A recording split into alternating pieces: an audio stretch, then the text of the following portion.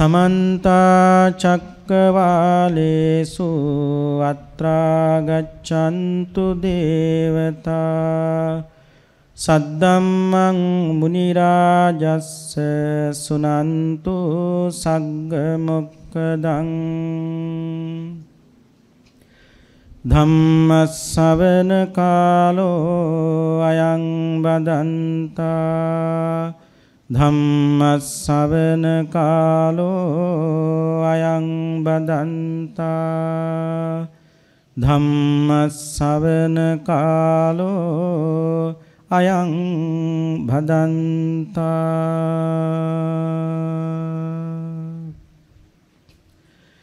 नमो तस्स भगवतो अरहतो सम्मा सम्बुद्धस्स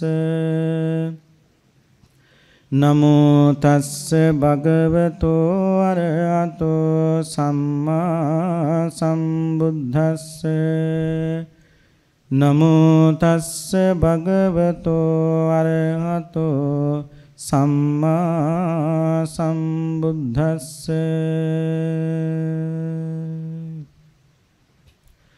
संसरित्वा च संसारे कलितं चे ममं तयि आरोचेमि महावीर अपराधं क्षमस्व मेति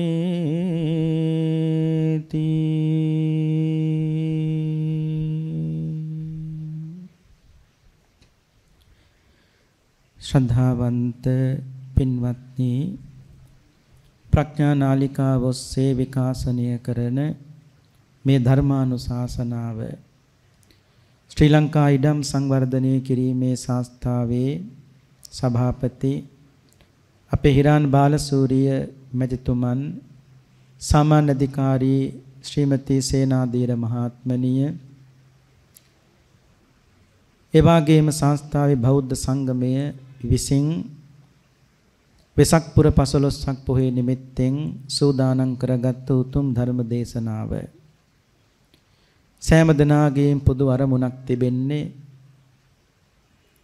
ශ්‍රී ලංකා ඉඩම් සංවර්ධනය කිරීමේ සංස්ථාවේ සේවය කරමින් ඉඳලා මිය පරලොව සපත්වන්ට යෙදුණු පින්තුන්ගේ කල්යාණ මිත්‍රයන්ට සහෘදයන්ට සත්පුරුෂයන් සෑම දිනාටම පින් අනුමෝදන් කරලා අපේ හිරාන් බාලසූරිය මැතිතුමන් ප්‍රධාන කොට ඇති එවාගේම සාමාන්‍ය අධිකාරී ශ්‍රීමති සේනාධීර මහත්මනිය ඇතුළු කොට ඇති මේ සේවය කරන සෑම දිනාට උතුම් තිරුවනේ අනන්ත ගුණ බලයේ ආශිර්වාදය ලැබේවා අපි සෑම දිනාටම චතුරාර්ය සත්‍ය ධර්මාබෝධයෙන් සුඛ සහගත ප්‍රතිපදාවෙන් දුක් කෙලවර කොට නිර්වාණාබෝධයම සාක්ෂාත් වේවා කියන උතුම් ප්‍රාර්ථනාවෙන් සිද්ධ කරන පින්කම පින්වත්නි වෙසක් පුර 15ක් පොහොය නිමිති කොටගෙන පැවැත්වෙන දේශනා මාලාව නිසා අපි කල්පනා කළා යශෝදරාව පිළිබඳව යශෝදරා වත රාහුල මාතාව පිළිබඳව මේ දේශනාව කරන්න.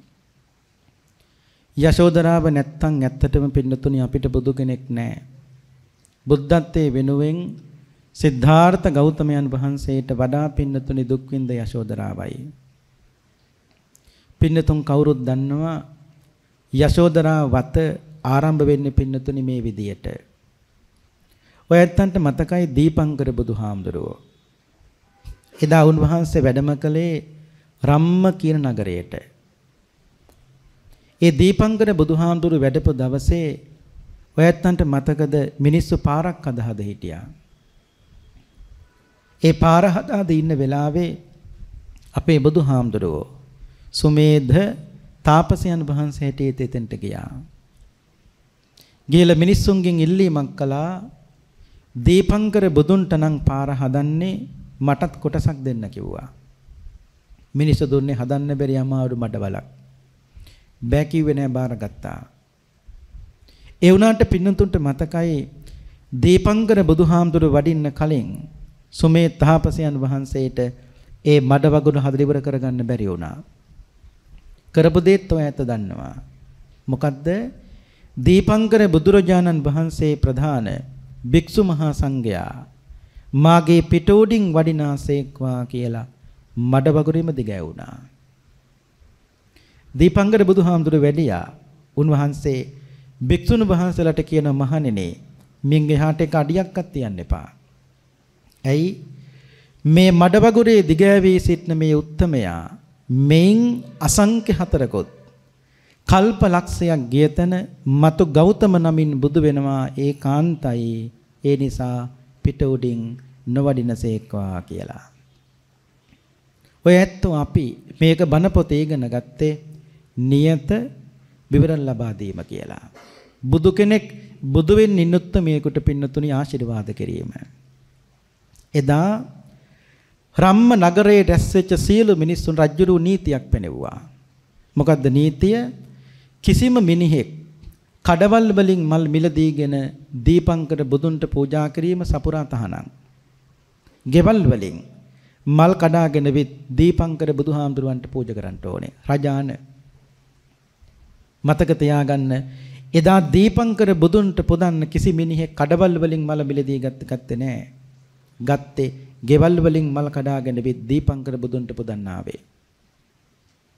ඒ මල් කඩාගෙන ආපු කාන්තාවන් අතර ලස්සනම ලස්සන දුප්පත්ම දුප්පත් කාන්තාවක් සපුමල් පහකුත් අතේ තියාගෙන හිටියා.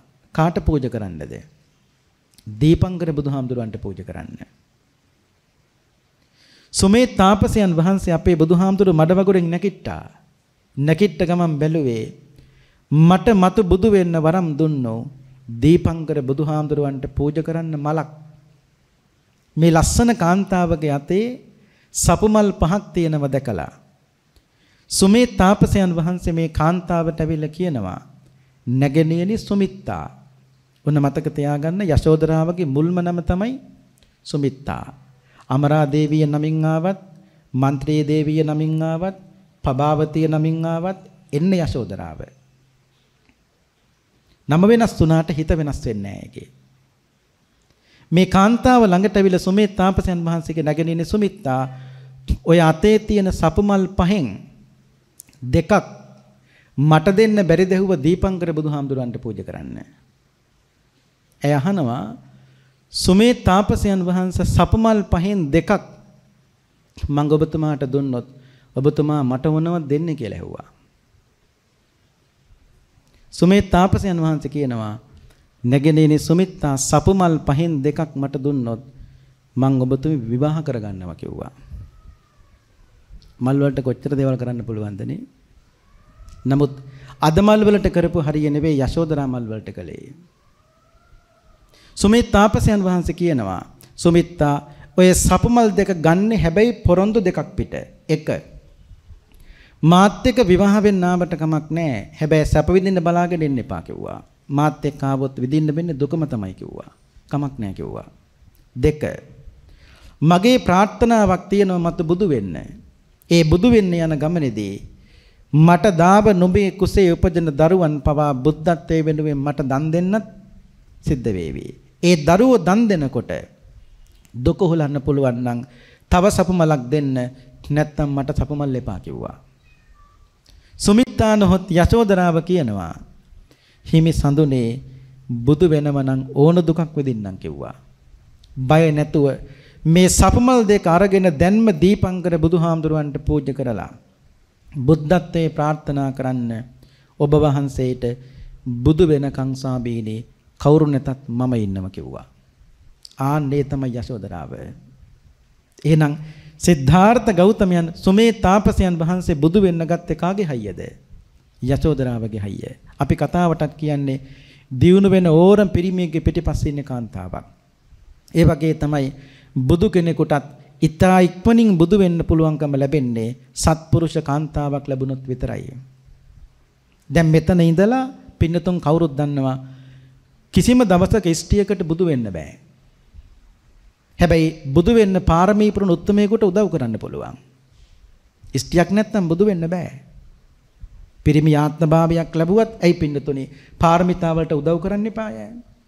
ඉෂ්ටියකට බුදු වෙන්න බැරි කාරණා දෙකක් නිසා. එක පුරුෂයෙක් කැලෑවට ගිහිල්ලා කරන දුෂ්කර කාර්යය කිසිම දවසක ඉෂ්ටියකට කරන්න බෑ. දැන් අපේ බුදුහාඳුරු අරුදු 6ක් කළාවේ දුෂ්කර ක්‍රියාව කළා. නමුත් ඔය ඇත්තන්ට ස්ත්‍රීන්ට පින්නතුනි කරන්න බෑ ඒක. දෙක කාන්තාවට දුකක් ආවහම ඒ කාන්තාව කරන්නේ දුකේ බැස ගන්නවා. දුකේ බැස ගන්න තාක්කල් ස්ත්‍රියකට දුක ඉක්මනට අවබෝධ වෙන්නේ නැහැ. මේ කාරණා දෙක නිසා ස්ත්‍රියකට කිසිම දවසක බුදු වෙන්න බෑ. බුදු වෙන්නේ මේ ලෝකේ පිරිමියෙක් විතරයි. දැන් මේ ගමන් මග මඩවගුරේ ඉඳලා පින්නතුන්ට මතකද වෙස්සන්තරාත්මයේ දක්වා මේ දෙන්න යනවා.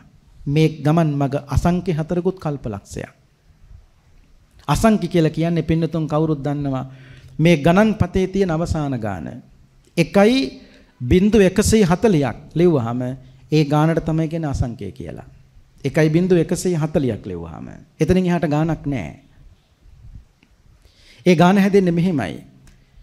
මේ ඔක්කොම ගණන් 100යි 1000යි 10000යි ලක්ෂයයි කෝටියයි කෝටි කෝටියක් ප්‍රකෝටියයි ප්‍රකෝටි කෝටියක් කෝටි ප්‍රකෝටියකයි කෝටි ප්‍රකෝටි කෝටියක් නහුතේකයි අර කෙන්ත ගියාම කියන්නේ ඒකත් ගානක් තමයි නහුත කෝටියක් නින්නහුතේකයි නින්නහුත කෝටියක් අක්කවුණියකයි අක්කවුණිය කෝටියක් බින්දු එකයි බින්දු කෝටියක් අබ්බුදේකයි අබ්බුද කෝටියක් නිරබ්බුදේක නිරබ්බුද කෝටියක් අහා එකයි අහා කෝටියක් අබබේකයි අබබ කෝටියක් සෝගන්ධිකයි සෝගන්ධික කෝටියක් උත්පලේකයි උත්පල කෝටියක් කුමුදු එකයි කුමුදු කෝටියක් පුණ්ඩරීකයි පුණ්ඩරීක කෝටියක් කතානෙකයි කතාන කෝටියක් මහා කතානෙකයි මහා කතාන කෝටියක් අසංඛ්‍යයි මේ ඔක්කොම ගණන් මේ වගේ අසංඛ්‍ය 4කුත් කල්පලක්ෂයක් පාරමී පුරාගෙන සිද්ධාර්ථ ගෞතමයන් වහන්සේ යසෝදරාවත් මේ ගමන් මග යනවා මේ තමයි පළවෙනි ආත්මේ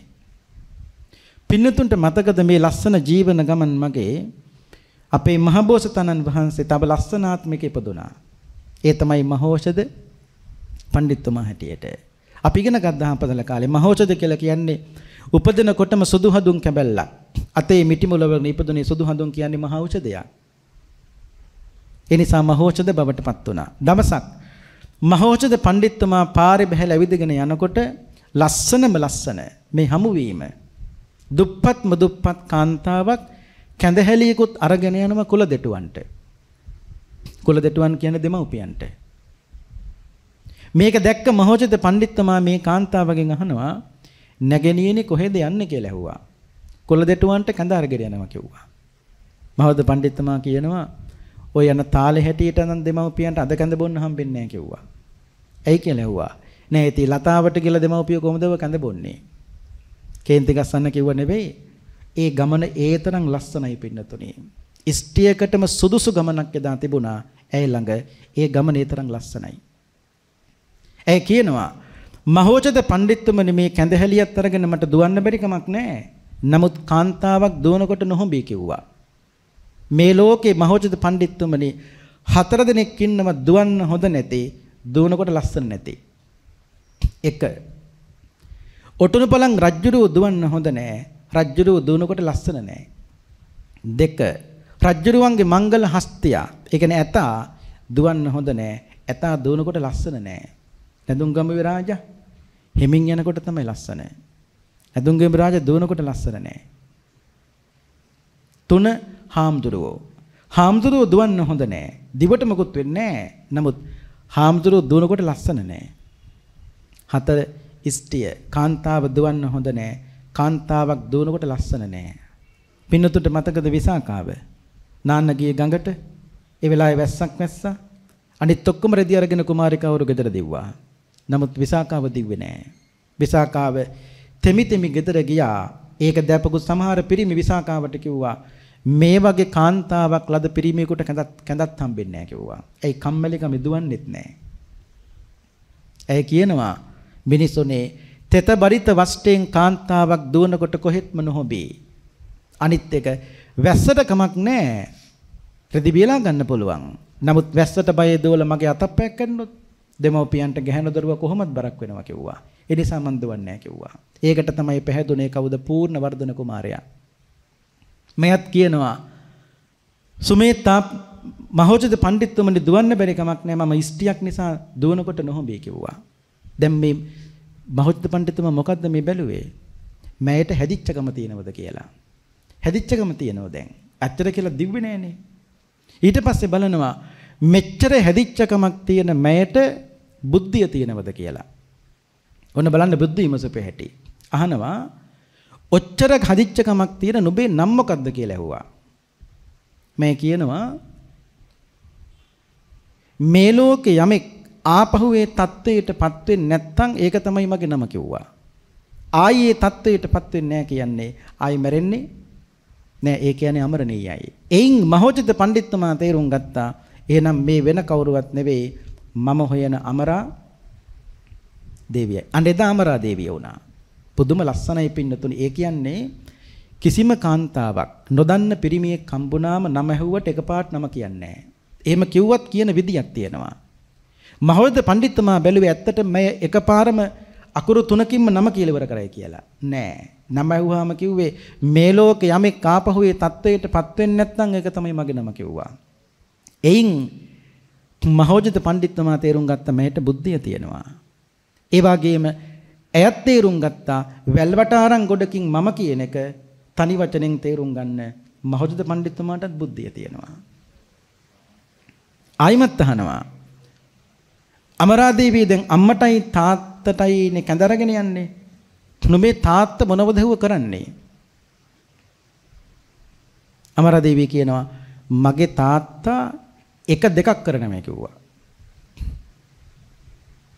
මහෞද්ද පඬිතුමා කියනවා එහෙනම් තාත්තා වැඩ කරන්නේ නැත්te කුඹුරක වෙන්නේ නැති. ඇයි? හානකොට නගුලෙන් උඩට එන පස් පිටල්ල ආපහු වතුරට වැටෙනකොට වැටෙන්නේ එක පස් පිටල්ල දෙකට කැඩෙනවා. නැත්තම් කියදුනේ කුඹුරට කරනවා කියලා. ඔච්චර කියන්න ඕනේ. මගේ තාත්තා එක දෙකක් කරනවා කිව්වා. ඒකෙන් මහෞද්ද පඬිතුමා තේරුම් ගත්තා. දැන් දැක්කනේ බුද්ධිමසන වෙලාව. මල් දුන්නට බෑ. මේ ගමන් මග ලස්සනට පින්නතුනි අසංඛ්‍ය 4කුත් කල්පලක්ෂයක් යන්න ඕනේ. ඊට පස්සේ අහනවා අමරා දේවිය නුඹේ තාත්තගේ ඔය කියන කුඹුර කොහෙද හුව තියෙන්නේ? අමරා දේවිය කියනවා මේ ලෝකේ යමෙක් ගියාට පස්සේ ආපහු කවදාවත් තාත්තා කුඹුර ගාවින් එන්නේ නැහැ. නතර වෙන අන්තිමතන එතනයි. කුඹුර තියෙන්නේ එතනයි. කොතනද? එතන සුසානයයි. ඒ කියන්නේ සොහොන් පිට්ටනියක් ළඟ තමයි තාත්තා කුඹුර තියෙන්නේ. බලන්න කියපු ලස්සන. ආයිමත් අහනවා අමරාදේවිය දැන් අම්මටයි තාත්තටයි කැඳ දීලා නුඹ ආපහු ගෙදර යනවද කියලා ඇහුවා. අඩු වුණොත් ඉතින් ගෙදර යනවා. වැඩි වුණොත් ගෙදර යන්නේ නැහැ කිව්වා. එයින් මහෞජිත පඬිතුමා දැනගත්තා එහෙනම් කුඹුරට යන්න තියෙන්නේ ගඟකින් එගොඩ වෙලා. ඒ උඩහට වැස්සොත් ගඟේ වතුර වැඩි වෙනවා. ගඟේ වතුර වැඩිනොත් ගෙදර යන්නේ නැහැ. අඩු වුණොත් ගෙදර යනවා කිව්වා. දැන් බුද්ධිය නුවණ විමසලා අවසానයි. දැන් බලනවා මෙච්චර හරියක් තියෙන මයට ඉතුරු කරන්න පුළුවන්ද කියලා. ඉෂ්ටියක් වුණාම ඉතුරු කරන්න පුළුවන් වෙන්න ඕනේ. ඉතුරු කරන්න බැරි නම් ගමන යන්න බෑ. පින්නතුට මතකද ඉතුරු කිරීම බලපෙ හැටි.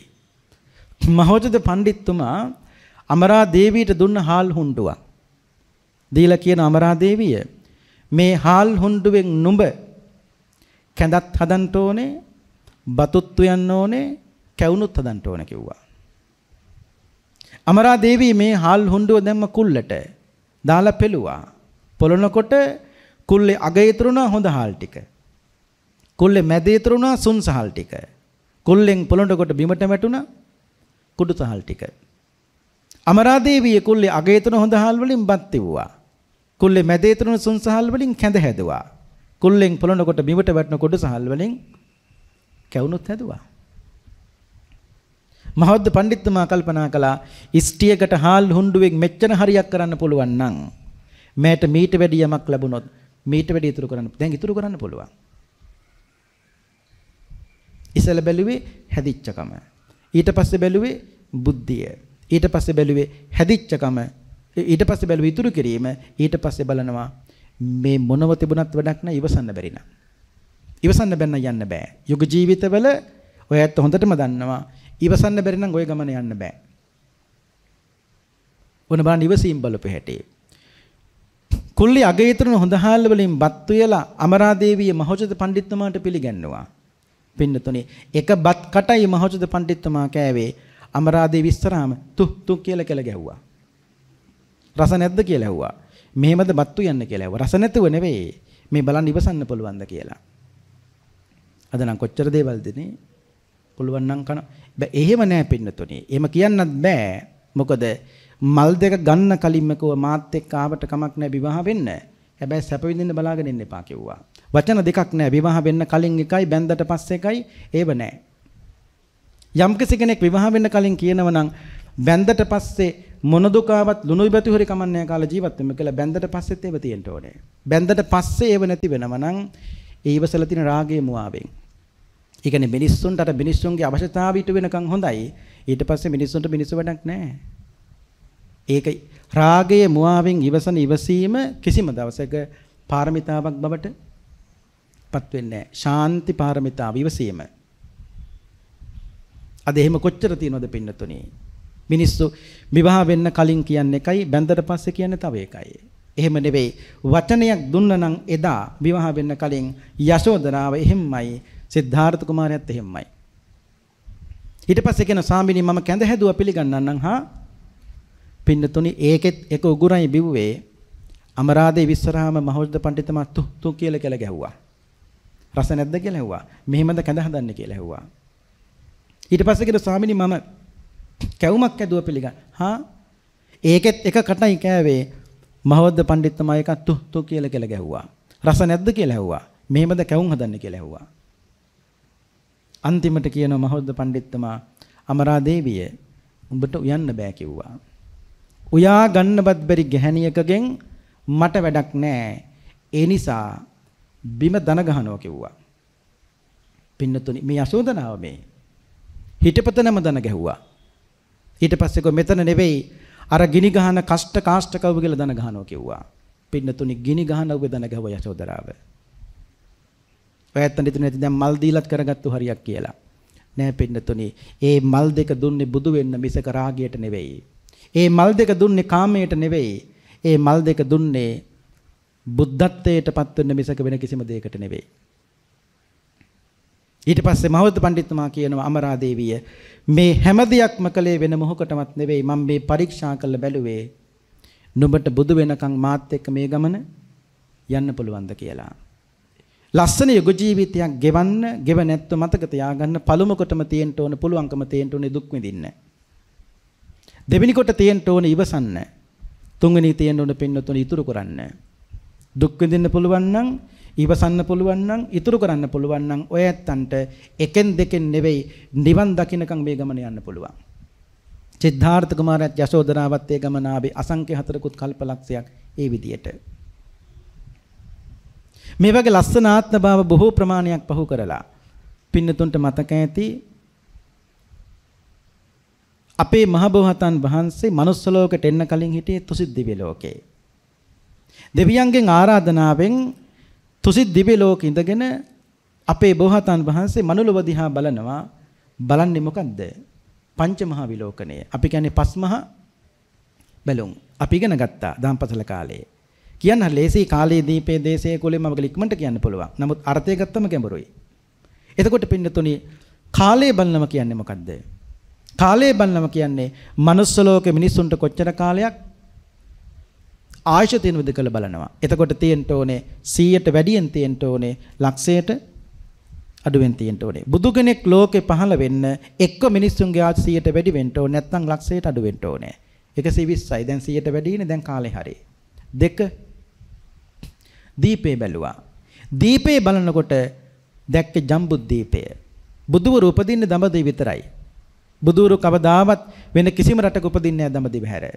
හේතුව තමයි පින්නතුනි මේ ලෝකේ ලස්සන මිනිස්සු ඉන්න එකම රට ඉන්දියාව. මේ ලෝකේ අවලස්සන මිනිස්සුත් ඉන්න ඉන්දියාවේ. මේ ලෝකේ දුක් විඳින මිනිස්සුත් ඉන්න ඉන්දියාවේ. සැප විඳින මිනිස්සුත් ඉන්න ඉන්දියාවේ. දුප්පත් මිනිස්සුත් ඉන්න ඉන්දියාවේ. සල්ලි මිනිස්සුත් ඉන්න. මේ අන්ත දෙක නොවෙනස්ව තියෙන මේ ලෝකේ එකම රටක් තමයි ඉන්දියාව කියලා කියන්නේ. එබඳු රටක ඉපදුනොත් තමයි බුදුරජාණන් වහන්සේ නමකට බණ කියන්න පහසු එකම රට තමයි පින්නතුනි ඉන්දියාව. ඒ කියන්නේ අපි හිතමු මෙහෙම දුක් විඳින මිනිස්සු රටක ඉපදිලා සැපයක් ගැන කී බණ කියනවා. ඒ බණෙන් ඇති වැඩක් නෑ. මිනිස්සු කල්පනා කරදී අපි විඳින්නේ දුක. නමුත් බුදුහාරෝ කතා කරන්නේ සැප ගැන කෝ සැප විඳින මිනිහෙක් පේන්නවත් නෑනේ. බුදු කෙනෙක් යමක් දේශනා කරනවා නම් ඒ දේශනා කරන දේ සත්‍ය වශයෙන් මිනිස්සුන්ට ප්‍රකටව දකින්න තියෙන්න ඕන. නැත්නම් මිනිස්සු ඒක පිළිගන්නේ නෑ. පිළිකාර හොලගෙන මෙහි ඉඳන් කොච්චර කතා කළත් වැඩක් නෑ. පිළිකාර වලට ගිහිල්ලා තමයි බලන්න ඕනේ. ඒ වගේ ජාති, ජරා, ව්‍යාධි, මරණ ගැන කොච්චර කතා කළත් වැඩක් නෑ. ඒ தત્ත්වය මිනිස්සුන්ට ප්‍රකටව දකින්න තියෙන. එතකොටයි ධර්මයේ පිළිගන්නේ. කාලය බැලුවා, දීපේ බැලුවා, ඊළඟට දේශේ බලනවා. දේශේ බලනකොට මතක තියාගන්න දේශේ බලනවා කියන්නේ ඉන්දියාවෙත් හැම ප්‍රදේශයකම බුදුරු පහළ වෙන්නේ නැහැ. පහළ වෙන්නේ පින්නතුනි මධ්‍ය දේශේ. තවත් කියනම නම් බුදු කෙනෙකුට අයිති සියලු පූජනීය වස්තු තියෙන ඉන්දියාවේ මැද. ලුම්බිනි තියෙන ඉන්දියාවේ මැද. කුසනාරාතුන ඉන්දියාවේ මැද. බර්ණස තියෙන ඉන්දියාවේ මැද. සවැතුරු තියෙන ඉන්දියාවේ මැද. විශාලා මහතුන ඉන්දියාවේ මැද. මේ ලෝකේ අනාගතේ ගිනි අරගෙන විනාශ වෙනවා. ගිනි අරගෙන අන්තිමට ගිනි ගන්නේ කොතනද? බුද්ධ ගයාව. වජ්‍රාසනේ තමයි අන්තිමට ගිනි ගන්නේ. ඒ ගිනි අරගෙන විනාශ වෙලා නැවත මේ ලෝකේ හට ගන්නවනේ. ඒ හට ගන්නකොට ඉස්සෙල්ලාම හටගන්නෙත් පින්නතුනි බුද්ධ ගයාව. ඒක ආශ්චර්යයක්. ලෝකේ අනාගතේ ගිනි ගන්නවා. ගිනි අරගෙන අන්තිමට ගිනි ගන්නේ බුද්ධ ගයාව. ඒස බුද්ධ ගයාව තියෙන ඉන්දියාවේ මැද. ඒකට කියන්නේ පින්නතුනි මධ්‍ය දේශේ නැත්නම් දේශේ බල. කාලය බැලුවා, දීපේ බැලුවා, දේශේ බැලුවා, ඊට පස්සේ කුලේ බලනවා. ඒ කුලේ බලනකොට බලන්නේ කොහොමද? මම උපදින්න ඕනේ මොන කුලයේද කියලා. පින්නතුනි යායත් කවුරුත් දන්නවා බෝසත්වරු උපදින්නේ කුල දෙකයි. ඒ තමයි බමුණු කුලේ නැත්නම් රාජ කුලේ. ඒ කුලේ බලන්නේ මෙහිමයි. බමුණන් රජවරුන්ට වදිනව නම් රාජ කුලේ තමයි උසස් කුලේ. එදාට රජවරු බමුණන්ට වදිනව නම් බමුණු කුලේ තමයි උසස් කුලේ. එතකොට දැන් කියන්න අපේ මහ බෝවතන් වහන්සේ දිවි ලෝක ඉඳලා මනුස්ස ලෝක දිහා බලනකොට මෙන්න බමුණු වදිනව කාටද? රජවරුන්ට. එහෙනම් මං උපදින්න ඕනේ මොන කුලේද? රාජ කුලේ. රාජ කුලේ ඉපදිලා රාජ සම්පත් භුක්ති විඳලා රාජ සම්පත් අතහැරලා ගිහිල්ලා බුද්ධත්වයට පත් වුණොත් විතරයි මිනිස්සු මාව ගණන් ගන්නේ. ඒ කියන්නේ බෝසත්වරු කවදාවත් දුප්පත් පවුලක උපදින්නේ නැහැ. ඇයි? දුප්පත් පවුලක ඉපදලා බුදු වෙන්න ගියත් බුදු වුණත් කිසි කෙනෙක් ගණන් ගන්නෑ. එදාට මොකද්ද කියන්නේ? මොකක්වත් නැති නිසා බුදු වෙන්න ගියයි කියනවා. ඒක කන නැතුව බුදු වෙන්න ගියයි කියලා කියනවා. තියෙන පවුලකින් ගිහිල්ලා බුද්ධත්වයටපත් වුණාම අනිත් නැත්නම් කල්පනා කරනවා සිද්ධාර්ථ ගෞතමයන් වහන්සේට රම්ම්‍ය සුරම්ම්‍ය සුබ කියන මාලිගා තුනක සැපත් දාලා බුදු වෙන්න යන්න පුළුවන් වුණා නම් ඇයි අපිට බැරි? එතකොට තියෙන මිනිස්සයයි නැති මිනිස්සය ඔක්කොම යනවා කා ගාවටද? බුදුහාඳුරු ගාවට. ඒ නිසා කිසිම දවසක මතක තියාගන්න දුප්පත් පවුලක බුදුරු උපදින්නේ නැහැ. උපදින්නේ එදා තියෙන සල්ලි තියෙන ලොකුම මාලිගාවේ තමයි උපදින්නේ. පින්නතුනේ උඩුමහලට නැග්ගාම සිද්ධාර්ථ කුමාරයා ඒකට කිසිම පිරිමියෙක් යන්නේ නැහැ. ඒකට යන්නේ කාන්තාව විතරයි. දේශනාවේ කියන්නේ දිව්‍ය අප්සරාවන් වැඩි. මම මේ කිව්වේ එච්චර සම්පත්තියක් දාලා බුදු වෙන්න පුළුවන් වුණා නම් ඇයි අපිට බැරි කියලා අනිත් පැත්ත කල්පනා කරා. පින්නතුනි මාතලේ ලග්ගල මහ කැලෑවේ අදත් කැනඩාවෙන්, ඇමරිකාවෙන්, එංගලන්තෙන්, ඕස්ට්‍රේලියාවෙන් සුදු හාමුදුරුවෝ හරියට භාවනා කරනවා. සමහරු ඉංජිනේරුවරු, සමහරු දොස්තරවරු ඒ ඔක්කොම මෙහෙ දාලා අන්නර මහ ඝන කැලෑවේ ඉන්නෝ. එතකොට ඒ ආවේ කවුරු අනුගමනය කරන්නද? ලෞතර බුදුරජාණන් වහන්සේ අනුගමනය කරන්න. කොච්චර වටිනවද? දැක්කනේ. හැබැයි දුප්පත් පවුලකින් ගිහලා බුදු වුණා නම් කිසි කෙනෙක් එන්නේ නැහැ. එතකොට ලෝකේ මතයක් දුප්පත් අයනේ බුදු වෙන්නේ. අපිට තියෙනවනේ. අපි කොටද බුදුහාඳුරු ගාවට යන්නේ. නමුත් දැන් එහෙම නෙවෙයි. තියෙන මිනිස්සයත් යනවා, නැති මිනිස්සයත් යනවා. කාලය බැලුවා, දීපේ බැලුවා, දේශේ බැලුවා, කුලේ බැලුවා. ඊට පස්සේ අම්මා බලනවා. අම්මා බලනකොට දැක්කේ මහා මායා දේවිය. බැලුවේ මගේ අම්මට කොච්චර ආයුෂ තියෙනවද කියලා බලනකොට මහා මායා දේවියට ආයුෂ තිබුණේ දවස් 300කුත් දවස් 7යි. දවස් 300 තමයි මම මව් කුසේ ඉන්න කාලේ. දවස් 7 තමයි මම මව් කුසින් බිහි වෙලා අම්මා මේ ලෝකේ ඉන්න කාලේ. මෙන්න මේ පංච මහා විලෝකනේ බලලා පින්නතුන්ට මතකද මේ සිද්ධාර්ථ මහ බෝසතාණන් වහන්සේ බුදුහාමුදුරුවෝ මහා මායා දේවිය කුසේ ඉපදුනා. දැන් මහා මායා දේවියට වෙනත් පුරුෂයෙක් දැස කවදාවත් රාගෙන් බලන්න බෑ. ඇයි බෝසත් කුමාරයෙක් නිකුසේ ඉන්නේ? රාගෙන් බලන්නෙත් නෑ. වෙනත් පුරුෂයෙකුට බෝසත් මබ දැස රාගෙන් බලන්න පුළුවන්කමකුත් නෑ. අපි අම්මේ කුසේ ඉන්නේ මාස 9යි. නමුත් බෝසතාණන් වහන්සේ හරියටම මාස 10න් මව් කුස පරිහරණය කරනවා. අපි අම්මේ කුසේ එනකොට අම්මගේ කුණු, මල, මූත්‍රා, ලේ, සරව, සොටු ඔක්කොම ඇඟේ ගෑවෙනවා. නමුත් බෝසත් කුමාරයෙක් මව් කුසේ ඉන්නකොට අම්මගේ කුණු මල මූත්‍ර කිසිවක් ඇඟේ ගෑවෙන්නේ නැහැ. මහා මායා දේවියගේ නැතුව නෙවෙයි. නමුත් බෝසත් කුමාරයෙක්නේ. අපි අම්මයේ කුසින් බිහි වෙනකොට බිහි වෙන්නේ කුණු මල මූත්‍ර ඔක්කොමත් එක්ක. ඒ නිසානේ අපි උපන් හැටි හොදන්නේ. උපන් හැටි දරුවෙක් හොදනකොට සනීපයි. අපේ මොන සනීපයක්ද බුදුහාඳුරු දේශනාවේ කියනවා අලුත් තුවාලයකට ලුණු දමලා කොස්සකින් අතුලනකොට වේදනාවක් තියෙනවද? එබඳු වේදනාවක් තියෙනවා කිව්වා. මමත් වින්දා ඒක. ඔය මෙතන ඉන්න කවුරුත් ඒ වේදනාව වින්දා. අපි කවුරුත් උපන් හැටි හේදුවා. බෑගරි ගහද්දි කෑ ගහද්දි පින්නතුන හේදුවා. අම්මගේ කුණු මල මූත්‍ර ලේසර වැන්නේ ඔක්කොම පින්නතුන හේදුවා. ඔක තමයි කියන්නේ ජාතිපි දුක්ඛ. කිසිම කෙනෙක් අපි මෙතන ඉපදුනේ සැපෙන් නෙවෙයි. ඉපදුනකොටත් පින්නතුන ඉපදුනේත් ඒත් මහ දුකකින් අඩාගෙන ඉපදුනේ. හැබැයි බෝසත් කුමාරයා උපදිනකොට ඇඟේ කුළු මල මූත්‍ර කිසිවක් ගෑවෙන්නේ. ඒ නිසා තමයි බෝසත් කුමාරයා පිළිගන්නේ දෙවියන් විසින්. පිළි අරගෙන මහා මායා දේවියට කියන දෙවි සතුටු වෙන්න නුඹට ලැබිලා තියෙන්නේ මහේසාක්‍ය පුතෙක් කියනවා. ඒ සතුටින් තමයි මහා මායා දේවිය දවස් 7ක් ජීවත් වෙන්නේ. 7 වෙනි දවස වෙනකොට මහා මායා දේවිය කරුණිය කළා. දැන් සිද්ධාර්ථ කුමාරයාට කිරි දෙන්න අම්ම කෙනෙක් නැහැ. හැබැයි ඉන්නව කවුද? ඒ පුංචි අම්මා. ප්‍රජාපති ගෞතමිය. පින්නතුන්ට මතක දේ වෙනකොට ප්‍රජාපති ගෞතමිය දරුවෙක් මේ ලෝකෙට බිහි කරන්න බලාගෙන හිටියා. කවුද? නන්ද කුමාරයා. නන්ද කුමාරයා බිහි කළා විතරයි ප්‍රජාපති ගෞතමියගේ දෙතනට කිරිරුණා. ඒ කරපු දේ තමයි තමන්ගේ කුසින් බිහි වෙච්ච නන්ද කුමාරයා කිරිමවරුන්ට දීලා අක්කයි කුසින් බිහි වෙච්ච සිද්ධාර්ථ කුමාරයාට කිරි දුන්නා. ඒ කිරි දෙනකොට කියන පුතේ අම්මා නැති කිසි මඩුවක් මං පුතේ නුඹට කවදාවත් දැනෙන්නවත් ඉඩ තියන්නේ නැහැ. බුදු වෙනකන් බොන්න මේ දෙතනේ ඕන තරම් කිරි තියෙනවා. මේ කිරි බීලා හරි කමක් නැහැ පුතේ ඉක්මනට බුදු වෙයන් කිව්වා. බුද්ධත්වයටපත් වෙලා මේ ලෝක සත්‍යය පුතේ සසරින් එතර කරන්න කිව්වා. පින්නතුන්ට මතක ඇති පුංචි අම්මගෙන් කිරි බීලා සිද්ධාර්ථ කුමාරයා අවුරුදු 16 දී මතු සසරේ නැවත හමු නොවේවා කියන පැතුමත් එක්ක යශෝදරාවත් එක්ක විවාහ වුණා අන්තිමතාවට. අවුරුදු 13ක් සිද්ධාර්ථ කුමාරයා යශෝදරාවත් එක්ක ලස්සන ජීවිතයක් ගත කළා. අවුරුදු 29 දී සිද්ධාර්ථ කුමාරයා ගිහිගේ අතහැරලා ගියා. අවුරුදු 35 දී සිද්ධාර්ථ ගෞතම නමින් සම්මා සම්බුද්ධත්වයට පත් වුණා. දැන් ප්‍රජාපති ගෞතමියට ඉන්නේ බුදු වෙච්ච පුතෙක්. කිරිදුන්න එක සාර්ථකයි.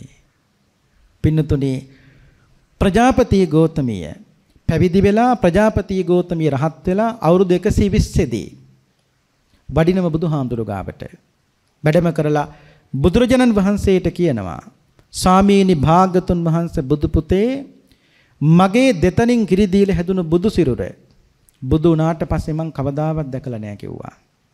ඒ නිසා දැන් කරුණාකර සිවුර පාත් කරන්න මට ওই ලස්සන ශරීරය බලන්න ඕන කිව්වා. පින්නතුනි විශ්වාස කරන්න මේ බුදුහාමුදුරුවෝ සිවුර පහත් කළා. කොහොමද කිරිවල හයිය? ඒ කියන්නේ අම්මා කෙනෙක් කිරිවලට බුදු කෙනෙක් සිවුරක් වුණත් පහත් කරන්න පුළුවන්. බුදුහාමුදුරුවෝ සිවුර පහත් කළා. රත්තරන් පාටයි බුදුහාමුදුරන්ගේ ශරීරය. ප්‍රජාපති ගෞතමිය පුංචි අම්මා බුදුහාමුදුරන්ගේ ලස්සන ශරීරය දිහා බලන් ඉඳලා අන්තිමට කියන බුදු පුතේ මේ බුදු සිරුර මේ තරම් රත්තරන් පාට වෙන්න මගේ කිරි මොන තරම් රත්තරන් පාට වෙන්නේ නැද්ද ඇහුවා. මගින් බීලා තියෙන නිකන් කිරි නෙවෙයි රත්තරන් පාට කිරි කිව්වා. රන් කිරි නොබිව්වා නම් මේ ශරීරයේ මේ තරම් රත්තරන් පාට වෙන්න විදියක් නැහැ කිව්වා. දැන් සිවුර පොරව ගන්න කිව්වා. තව කිල්ලීමක් තියෙනවා. ඒ තමයි පුංචි කාලේ මගේ දෙතනින් කිරි බොනකොට අනිත් අතින් සිරිපල් දෙක අනන්තවත් පුංචි කාලේ ස්පර්ශ කළා. නමුත් බුදු වුණාට පස්සේ මං කවදාවත් අල්ලලා මං වදලා නැහැ කිව්වා. ඒ නිසා දැන් මට හිතේ හැටි සිරිපතුල් දෙක මදින්න ඕනේ. තව ඉස්සරහට තියන්න මට වන්දනා කරන්න. එදත් පින්නතුන්ට මතකද බුදුහාමුදුරුවෝ සිරිපතුල් දෙක ඉස්සරහින් තිබ්බහම ප්‍රජාපති ගෞතමිය බුදුහාමුදුරුවෝ සිරිපතුල් දෙක ඉඹලා වන්දනා කළ අන්තිමට කියනවා බුදු පුතේ මේ සිරිපතුල් දෙකේ තාමත් මයි කිරිසුවන් තියෙනවයි කිව්වා. බුදු නාට කමක් නෑ ඔබ වහන්සේ මතක තියාගන්න. ඔබ වහන්සේගේ ඇඟේ තාම දුවන්නේ මගෙන් බීප කිරිවල ශක්තියයි කිව්වා. මම ඔබ වහන්සේට පෙව්වේ ලේ විතරක් කිරිබවට පත් කළ නෙවෙයි මගේ ඇටකටු දිය කර කර මම ඔබ වහන්සේට පෙව්වේ. ඇටකටු දිය කර කර මම ඔබ වහන්සේට පෙව්වනම් මං තව මොනවද ඔබ වහන්සේට දෙන්න ඕනේ කියලා ඇහුවා. අනික මම ඔබ වහන්සේට පෙව්වේ තණ්හාව නැති කරන කිරි. තණ්හාව නැති කරන කිරි පෝපු නිසා තමයි මිනිස්සුන්ගේ තෘෂ්ණාව නැති වෙන විදියට ඔබ වහන්සේට බණ කියන්න පුළුවන්කම ලැබුණේ. පුදුම ලස්සන වාක්‍යයක් ඒක. මම පෙව්වේ තණ්හාව නැති කරන කිරි. තණ්හාව නැති කරන කිරි මම පෝපු නිසා තමයි මිනිස්සුන්ගේ තෘෂ්ණාව නැති වෙන විදියට ඔබ වහන්සේට බණ කියන්න පුළුවන්කම ලැබුණේ. ස්වාමීනි භාගතුන් වහන්සේ දෙතනින් කිරි දීලා මම ඔබ වහන්සේ පෝෂණය කරපු නිසා මම ඔබ වහන්සේගේ අම්මා. නමුත් ඔබ වහන්සේ දහම් කිරි පෙන්පවලා මාව පෝෂණය කරපු නිසා ඔබ වහන්සේ මගේ තාත්තා. ඒ කියන්නේ ඔබ වහන්සේ මගේ බුදු පියාණෝ කියලා කිව්වේ. හරිම ලස්සනයි. ප්‍රජාපති ගෞතමී අවුරුදු 120 දී දැන් සූදානම් පින්නතුනි පිරිනිවන් පාන්න. ඇය චිතකයට ගිය මොහොතේ සඳුන් වලින් තරසෑයක් පින්නතුනි හැදුවේ. සඳුන් වලින් චිතකය හැදු චිතක සම්පූර්ණ හැදු චිතකයේ සඳුන් උදාර්සයයි. සඳුන් වලින් හදපු චිතකයේ ඇතුලේ ප්‍රජාපති ගෞතමීගේ දේහය ආදාහනය කළාට පස්සේ පින්නතුන්ට මතකද බුදුහාමුදුරුවෝ තමන් වහන්සේගේ දානේ වළඳන පාත්‍රය දුන්නේ ආනන්ද හාමුදුරුවන්ට. දීලා කියනවා ආනන්ද මේ බුදුන් දානේ වළඳන පාත්‍රයයි. මේ පාත්‍රයට මගේ පුංචි අම්මගේ සියලුම ධාතුන් වහන්සේලා එකතු කරලා මට මගේ අතටම ගෙනත් දෙන්න කිව්වා.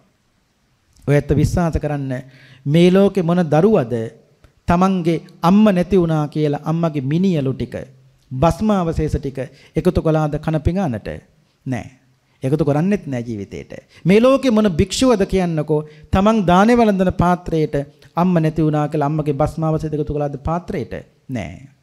නමුත් බුදුහාමුදුරුවෝ අම්මත් නෙවෙයි මේ පුංචි අම්මා.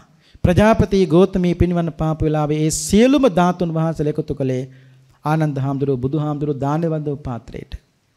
එකතු කරලා ගෙනත් දුන්නට පස්සේ බුදුහාමුදුරන්ගේ අතට බුදුහාමුදුරුවෝ කියනවා ආනන්ද පුංචි අම්මගේ ධාතුන් වහන්සේලාගෙත් මට කිරිසුවඳ එනවා කිව්වා.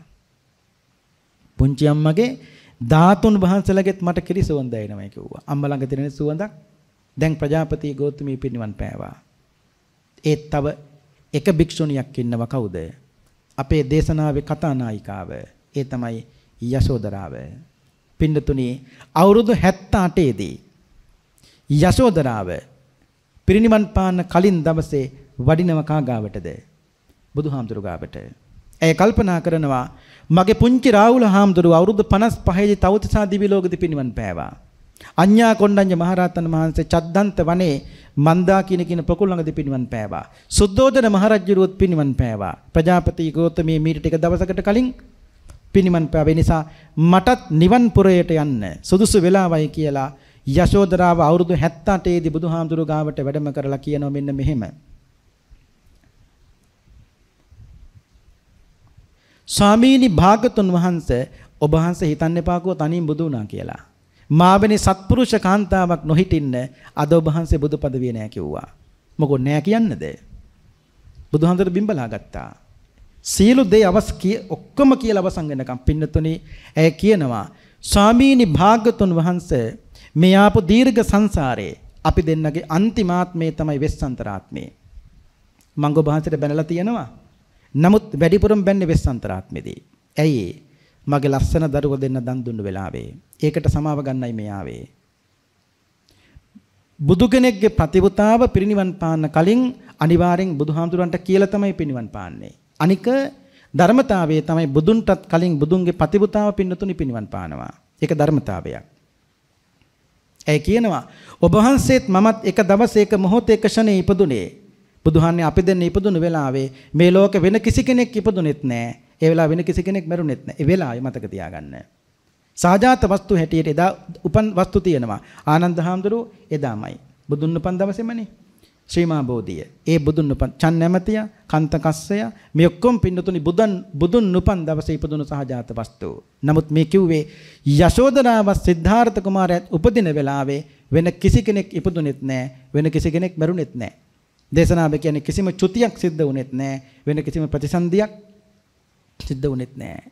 ස්වාමීනි භාගතුන් වහන්සේ එහෙත් එකට ඉපදුනාට එක දවසේ ඉපදුනාට වෙන්වීම වෙන් වශයෙන් සාමිල සිදු විය යුතුයි. අපි දෙන්න එක දවසේ පිරිනිවන් පෑවොත් මිනිස්සුන්ට ඒ දුක දරන්න බෑ. ඒ නිසා ඔබ වහන්සේට කලින් මම පිරිනිවන් පානවා. ඊට කලින් මට කියන්න දෙකක් තියෙනවා. ඒ ටිකත් කියලා වන්දනා කරලා සමාවත් අරගෙන යන්න මේ ආවේ කිව්වා. ඇය බුදුහාමුදුරු ඉදිරිපිට යශෝදරාව වෙස්සන්තරාත්මේ කියන පුදුම ලස්සනයි. ඒ කියනවා එදා ඔබ වහන්සේ වෙස්සන්තර මහරජුරෝ මම මන්ත්‍රී දේවිය. එදා ඔබ වහන්සේට මතක ඇති වෙස්සන්තර ආත්මේ සුදුම සුදු වැත් පැටවෙක් ලැබුණ දෙවියන්ගෙන් තෑග්ගක් හැටියට. නමුත් ඔබ වහන්සේ කරපු දේ තමයි ඒ සුදුම සුදු වැත් පැටවා තවත් රජ කෙනෙකුට බුද්ධත්වයේ පතා දන් දුන්නා. පින්නතුන්ට මතකද මේ ලංකාවේ ශ්‍රීපාද අඩවියේ සුදුම සුදු වැත් පැටවෙක් හිටියා.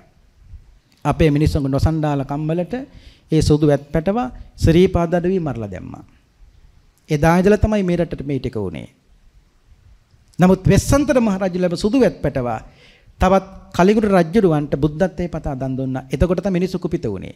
ඒ මිනිස්සු කියන පටන් ගන්නනේ එකයි හිටියේ උත් දුන්නා කිව්වා. තියෙන වාසනාවත් එහෙම කිව්වා. එතකොට එදා තමයි මිනිස්සු කුපිත උනේ. එතකොට තමයි තාත්තකගේ පුතේ වෙස්සන්තර දැන් රජකම් කරන්න හම්බෙන්නේ නැහැ නුඹට. දැන් ඵලයන් පුතේ කැලෑවට කිව්වා. යසෝදරාව කියනවා එදා තාත්තා වනවදින්න කැලෑවට යන්න කියපු මොහොතේ සාමීනී මං ඔබ වහන්සේගේ පිටිපස්සෙන් ආවා. ජාලිය කුරේකටයි ක්‍රිෂ්ණජිනාය කුරේකටයි දරුවෝ දෙන්න උරේස් දෙකට අරගෙන ඔබ වහන්සේගේ පිටිපස්සෙන් ආවේ බ්‍රහ්මචර්යාවට අන්තරාවක් කරන්න නෙවෙයි සාමීනී බුදු පදවිට උදව් කරන්නයි කිව්වා. නමුත් ඒ කැලෑවට ගිය සුළු මොහොතේ ඒ දරුවෝ දෙන්නට පළලලාගෙන ගිය සුළු මොහොතේ කොහේවත් නැති ඉඳලා ආපු ගොරහැඬි ජූජක බමුණට ඔබ වහන්සේ මගේ ලස්සන දරුවෝ දෙන්න දන් දුන්නා. ඒ දරුවෝ දෙන්න දන් දෙන වෙලාවේ මගේ පුතා ජාලිය ඔබ වහන්සේට කියලා තිබුණ තාත්තට ඕනේ බුදු වෙන්නනේ තාත්තේ නංගි තියාගන්න මම යන්නම් කිව්වා. ඇයි? තාත්තේ නංගිට මේ දුක හුලන්න බෑ. අනිත් එක තාත්තේ බැරි වෙලාවක් දැන් අම්මා ආවොත් අපි දෙන්නම නැති වුණොත් තාත්තේ අම්මට ගොඩක් දුක හිතේවි. තාත්තේ නංගි නම් දෙන්න එපයි කිව්වා. නංගිගේ දුකත් මං උහුලන්නම්. තාත්තා බුදු වෙන්න කිව්වා. එතකොට ඔබ වහන්සේ පුතාට කියලා තිබුණා ජාලිය පුතේ උඹ විතරක් දීලා තාත්තට බුදු වෙන්න බෑ. දෙනව නම් පුතේ නුඹයි නංගි දෙන්නම දෙන්න ඕනේ. නැත්නම් තාත්තට බුදු වෙන්න බෑ. පුතේ පිං සිද්ධ වෙයි. අම්මා එන්න කලින් නංගිත් අරගෙන ඉක්මනට යන්න මේ තාත්තට බුදු වෙන්න. පුතේ මේ තාත්තා අනාගතේ යම් දවසක සම්මා සම්බුද්ධත්වයට පත් වෙනවා ඒකාන්තයි. එදාට පුතේ ලෝකයේ සියලුම සත්වයන් සසර දුකින් නිදහස් කරන මොහොතේ පුතේ උඹයි නංගි දෙන්නම මම සසරින් නිදහස් කරනමයි කිව්වා. පුදුම ලස්සන කියමනක් ඒක. ඒ පුතාට කියන පුතේ නංගිත් අරගෙන ඉක්මනට යන්න තාත්තට බුදු වෙන්න මේ තාත්තා අනාගතේ ඒකාන්තයෙන් බුදු වෙනවා. බුදු වෙලා ලෝක සත්වයන්ට බණ කියලා සසරින් එතර කරවනවා. එදාට පුතේ උඹයි නංගි දෙන්නම කවදාවත් මම අමතක කරන්නේ නැහැ කිව්වා. හරි පින්නතුනි ඇයි එදා ජාලිය තමයි අද මේ ශාසනේ රාහුල කුමාරයා බවට පත් උනේ. එදා ක්‍රිෂ්ණජිනා තමයි අද මේ ශාසනේ ලස්සන භික්ෂුණී හැටියට උප්පලවන්නා නමින් උප්පත්ති ලැබුවේ. යසෝදරාව කියනවා එදා ඒ දරුව දෙන්න දන් දෙනකොට මට මතකයි ස්වාමීනි ඔබ වහන්සේගේ ඇස් දෙකේ තිබුණේ කඳුළු නෙවෙයි ලේ. ඒ ලේ තෙල්ලයි පින්නතුනි මේ බුදු උනේ. ඔයත් විශ්වාස කරන්න හිතන්නකෝ මොන තාත්තටද පින්නතුනි දරුව නැති වුණායි කියලා ඇස් දෙකට කඳුළු මිසක ලේ ආවේ. ඒ කියන්නේ යශෝදරාව කියනවා මටත් වැඩිය දරුවන් ගැන දුකක් ඒ කියන්නේ ඔබ වහන්සේට තිබිලා තියෙනවා. නමුත් ස්වාමීනි මට දරුවොත් නැති වුණා මේ සංසාරේ. නමුත් මගේ ඇස් දෙකට කඳුළු ආවට මගේ ඇස් දෙකට කවදාවත් ලේ ආවේ නැහැ කිව්වා. හිතන්න පින්නතුනි මේ බුදුහාමුදුරුවන්ගේ ඇස් දෙකට කඳුළු වෙනුවට ලේ එන්න තරම් ඒ දරුව දෙන්න දන් දෙනකොට කොච්චර දුකක් තියෙන්නේ නැද්ද? ඒකයි යශෝදරාව කියන්නේ ස්වාමීනි භාගතුන් වහන්සේ ඒ දරුව දෙන්න දන් දෙනකොට මහ පොළොවත් කම්පා වුණා. ඇයි දෙයියනේ ඔබ වහන්සේගේ හදවත කම්පා වුනේ නැත්තේ කියලා ඇහුවා. ඊට පස්සේ මම ඔබ වහන්සේගෙන් ඇවිල්ලා ඇහුවා කෝ දරුව දෙන්න කියලා. ඔබ වහන්සේ මට මොකද්ද දා කිව්වේ? දේවියනි බුද්ධත්වයේ පතා දරුව දෙන්න දන් දුන්න දැන් සාදු කියලා පින් අනුමෝදන් වෙන්න කිව්වා. ඔන්න ඔබ වහන්සේ මට කියපු ටික. මොන පිනක්ද මට පිනක් මතක්ුන්නේ නැහැ. අර මහ ඝන කැලෑවේ පඳුරක් ගානේ මං දරුව දෙන්න හෙව්වා. ඒත් මට හොයාගන්න බැරි වුණා. අන්තිමට සිහිසුන්ව ඔබ වහන්සේගේ පාමුල මං ඇවිල්ලා ඇදගෙන වැටුණා. එදා මට හොඳට මතකයි ඔබ වහන්සේ මාව ගත්ත උකුලට අරගෙන මගේ හිස පිරිමැද මට කියනවා දේවිය දුක් වෙන්න එපා. අනාගතේ ඔය ජාලිය නුඹේ කුසේම රාහුල නමින් උපදිනවයි කිව්වා. හරිනේ? ඔය ජාලිය අනාගතේ නුඹේ කුසේ රාහුල නමින් උපදිනවයි කිව්වා. ඉපදුනා. අන්තිමට යශෝදරාව කියනවා ස්වාමීනි භාගතුන් වහන්සේ මේ දීර්ඝ වූ සංසාරේ වෙස්සන්තරාත්මේ දරුව දෙන්න දන් දුන්නු වෙලාවේ මගේ කටින් නරක නපුරු වචන පවා පිට වුණා කිව්වා. මං ඔබ වහන්සේට බැන්නා. ස්වාමීනි, ඒ පිට වුණු නරක නපුරු වචන වලට අපරාධං කමස්සුමේ බුදුහාමුදුරුවනේ මට 100,000 වරක් සමා වෙන්න කිව්වා. ඒ වචන පිටකලේ ස්වාමීනි දැන නෙවෙයි. ඒ වචන පිටකලේ ස්වාමීන් නොදැනමයි කිව්වා. මේ දීර්ඝ සංසාරේ මං ඔබ වහන්සේට වදක භාර්යාවක් උනේ නැහැ. මං ඔබ වහන්සේට බද දුන්නේ නැහැ. මේ දීර්ඝ සංසාරේ මං ඔබ වහන්සේගේ කිසි දෙයක් හොරකම් කළෙත් නැහැ. මම චෝර භාර්යාවක් උනේත් නැහැ කිව්වා. මම අම්ම කෙනෙක්, මාතු භාර්යාවක්. මම සකී භාර්යාව, ඒ කියන්නේ මම ඉහෙලියක් වගේ. මං ඔබ වහන්සේට සහෝදරියක් වගේ කටයුතු කළේ කිව්වා. පාරමිතා නැමැති ලිය සපුරා වඩන්නට ස්වාමීනි මම තරම් මේ ලෝකේ බුද්ධත්ව වෙනින් උදව් කරපු කිසිම කාන්තාවක් නැහැ. නැති වෙන්න ගියපු දාන පාරමිතා පවා ස්වාමීනි සම්පූර්ණ කළ දුන්නේ මමයි. පින්නතුන්ට මතකදර කුස රජුරු හැටියට ඉන්නකොට අර කැවුමක් පසේ බුදු කෙනෙකුට පූජා කරලා ඒ කැවුම ආපහු පූජා කරපෙක් ගත්තනේ. යසෝදාව ඒකත් මතක් කළා. එදා ඔබ වහන්සේගේ දාන පාරමිතාව නැති වෙන්න ගියේ මම තමයි ආපහු ඒ පසේ බුදුන්ට ගිතෙල් මීපෙනි උක්සකුරු වලින් පානයක් හදලා පූජා කළා. නැති වෙන්න ගිය දාන පාරමිතාව සම්පූර්ණ කළ දුන්නේ මමයි ස්වාමීනි. අනික ඔබ වහන්සේ මතක තියාගන්න මේ මහා භද්‍ර කල්පේ අඩුම කාලයකින් බුද්ධත්වයට පත් වුණු එකම බුදුරජාන් වහන්සේත් ඔබ වහන්සේ විතරයි. ඒ කාටවත් කවුරු නිසා නෙවෙයි ස්වාමීනි මම නිසා. දැන්වත් මට පිරිනිවන් පාන්න අවසර දෙන්න කිව්වා. එතකොට තමයි බුදුහාමුදුරු කියන්නේ යශෝදරාවෙනි පිරිනිවන් පාන්න නම් සූදානම නිකං පිරිනිවන් පාන්න එපා. කුමන හෝ ප්‍රාතිහාරයක් පාල පිරිනිවන් පාන්න කිව්වා. පින්නතුනි එදා ලස්සන ප්‍රාතිහාරයක් පෑවා. මේ නිල්වන් අහසේ ලස්සන නෙළුම් මලක් පින්නතුනි මවලා යශෝදරාව ඒක දැක්කට පස්සේ මිනිස්සු කියන්න පටන් ගත්තා. බුදුන් අදත් ප්‍රාතිහාරය පෑවා කිව්වා. මිනිස් ඊට පස්සේ යශෝදරාව කියනවා මිනිස්සුනේ මේ බුදුන්ගේ ප්‍රාතිහාරය නොව මේ බුදුන්ගේ ප්‍රතිපදාවගේ ප්‍රාතිහාරයයි. මම තමයි රාහුල පුංචි හාමුදුරන්ගේ අම්මා. මමයි යශෝදරාව. මම වෙමි යශෝදරාව. ස්වාමීනි භාගතුන් වහන්සේ එකක් මතක තියාගන්න මේ ලෝකේ නරසීය ගාථා කියන්න පුළුවන් මට විතරයි. නරසීය ගාථා 9යි. ඒ නරසීය ගාථා පරද්දන්න තව ලක්ෂ කෝටි ගාණක් ගාථා හැදුවත් නරසීය ගාථා 9 පරද්දන්න බෑ. ඇයි?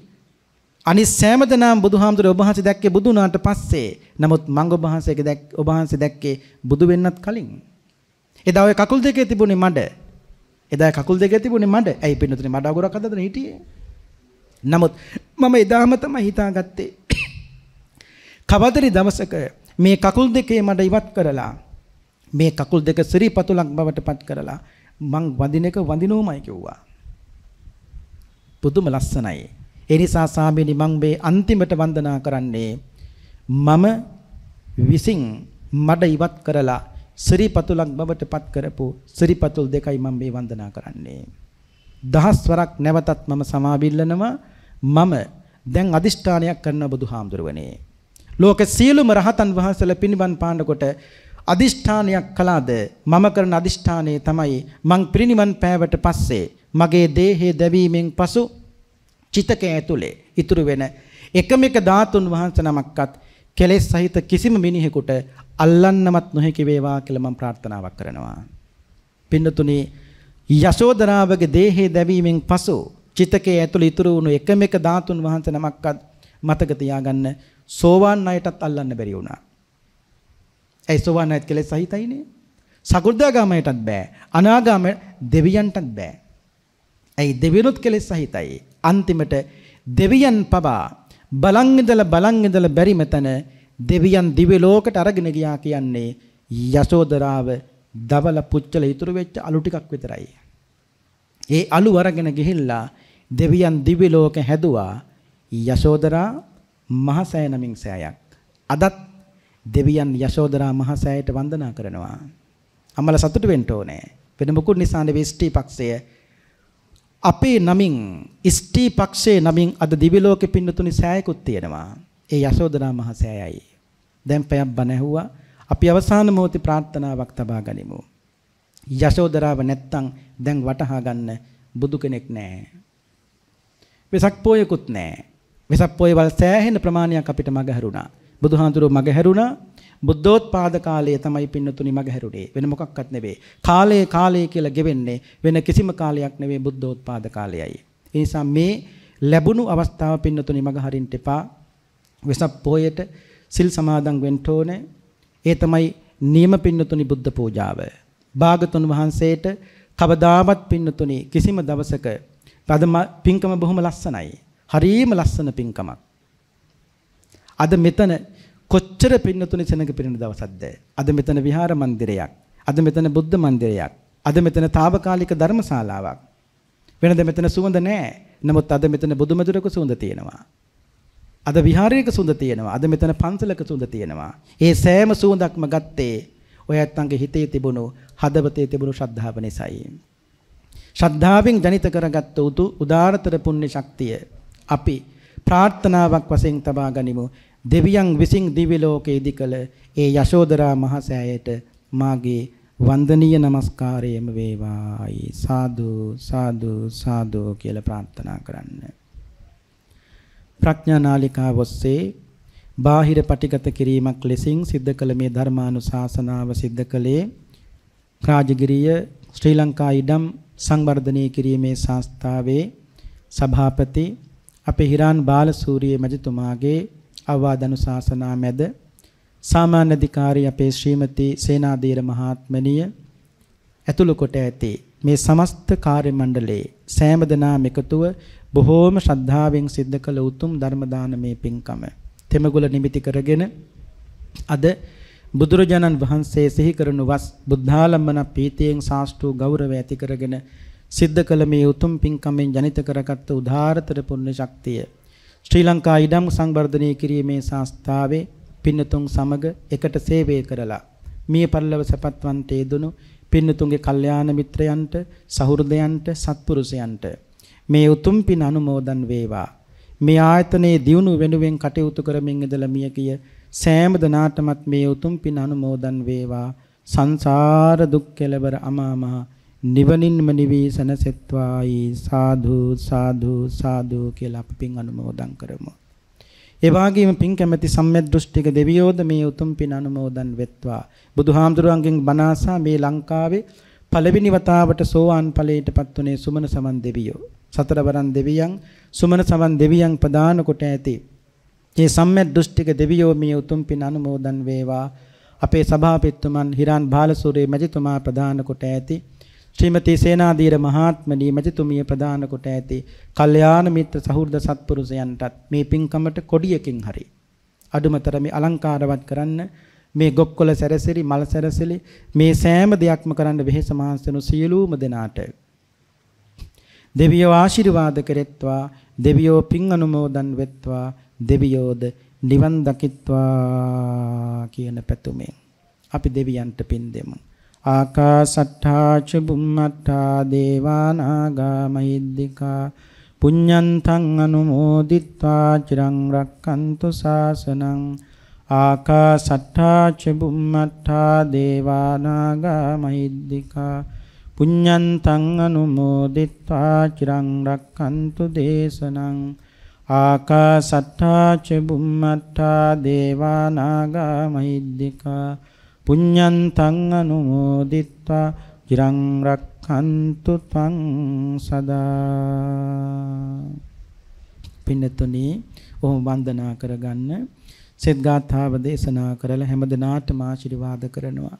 අපේ හිරාන් බාලසූරිය මැතිතුමන් ඒ වගේ අපේ සාමාන්‍ය අධිකාරී ශ්‍රීමති සේනාධීර මැතිණිය ප්‍රධාන කොට ඇති කාර්ය මණ්ඩලයේ සෑම දෙනාටමත් ඒ වගේම අපිට මේ පින්කමට ආරාධනා කළේ අපේ අශෝක මහත්මයා බොහෝම කරුණාවෙන් මෛත්‍රියෙන් බොහෝ කාලයකට මත්තෙන් මේ පින්කමට ආරාධනා කරලා වරින් වර දුරකථනයක කතා කරලා කීප විටක් මේ පින්කම මතක් කළා. ඉතින් ධර්ම දේශනා අද 6ක් මේ පින්නතුණි ආවේ 4 වෙනි ධර්ම දේශනාවට තව දේශනා දෙකක් තියෙනවා. වෙහෙස මහන්සි නොබලා පින්නතුණුත් බොහෝම ශ්‍රද්ධාවෙන් අද මේ පින්කම සූදානම් කළා තිබුණා. ඒ නිසාද හැමදෙනාම සතුට වෙන්න ඕනේසේ සතුට වෙමින් මේ පින්කමට ආරාධනා කළ අපේ අශෝක මහත්මයාට ඒ ප්‍රධාන කොට ඇති පින්වත් සෑම දෙනාටමත් විජයශ්‍රී ජයශ්‍රී මා බෝහාමුදුරුවන්ගේ පිහිට ආශිර්වාදේ ලැබේවා. ද්‍රෝණයක් ධාතුන් තන්පත් කොට ඇති රුවන්වැලි මහසෑයේ අනන්ත ගුණ භලයේ ආශිර්වාදය ලැබේවා. අවුරුදු 45ක් පුරාවට ලෞතර බුදුරජාණන් වහන්සේගේ බුද්ධ වචනේ පහසලද උතුම් දලදා හාමුදුරුවන්ගේ පිහිට ආශිර්වාදය ලැබේවා. බුද්ධ ගයා ශුද්ධ භූමියේ වැඩ සිට අපේ මහ බෝසතාණන් වහන්සේ වජ්‍රාසනයේ මතදී සකල ක්ලේශයන් ප්‍රහාණයට පත් කරලා ලෞතර බුද්ධ රාජ්‍යයට පත් වුණා. ඒ බව සත්‍යයයි. ඒ සත්‍යානුභාව බලයෙන් පින්වත් සෑම දෙනාම නිදුක් වෙත්වා, නිරෝගී වෙත්වා, සුවපත් වෙත්වා, දීර්ඝායු සම්පන්නියම ලැබේවා කියලා ආශිර්වාද කරනවා. වන්දනා කරගන්න. අභිවාදන සීලිස්ස නිච්ඡං බුද්ධාපචායිනෝ චත්තාරෝ ධම්මා වඩ්ඩන්ති ආයුවන්නෝ සුඛං බලං ආයුරාරෝග්‍ය සම්පatti සග්ග සම්පatti මේවච අතෝ නිබ්බාන සම්පatti ඉමිනාතේ සමිජ්ජතු.